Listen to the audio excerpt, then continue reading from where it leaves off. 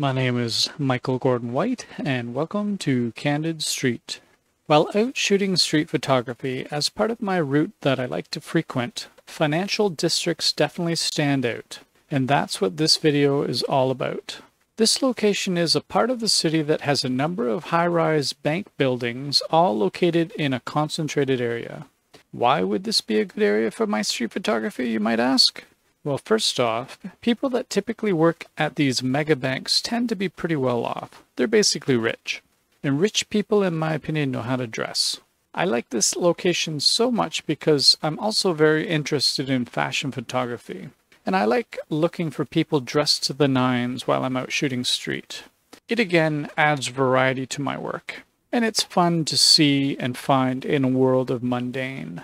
There are a lot of very fashionably dressed people in this location, and leading to and from it. Not the typical group that I would see in other locations, but that's what makes this area stand out. It's just different. I like to go to this area around lunch hour, because with these big banks come some nice restaurants. So it's a good time to see people going to and from the office to get their lunch. I like to just hang out around a couple of intersections and catch them as they go by or wait for the stoplights. Or I find them gathering together to talk about that next big deal as they have a smoke break. It's all good, but the point of being there to make pictures is that these people are typically dressed well, and that is something that I look for. This is also the location where I happened to find that perfect white wall, as I explained in the video previously called the white wall.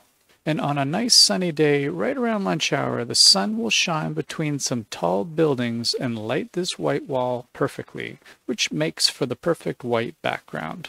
But it is a very short window of time when this occurs, usually about a half hour, so it's hit or miss if there are enough people to get some shots. But that's also what's fun about this location, to see if I get lucky or not. So again, to add some variety to my work, the financial district downtown is one of my favorite locations. I go there each time I go out and easily come away with some interesting shots. Again, it has a different atmosphere about it compared to my other locations such as mall entrances or the tourist trap. But this is a good thing.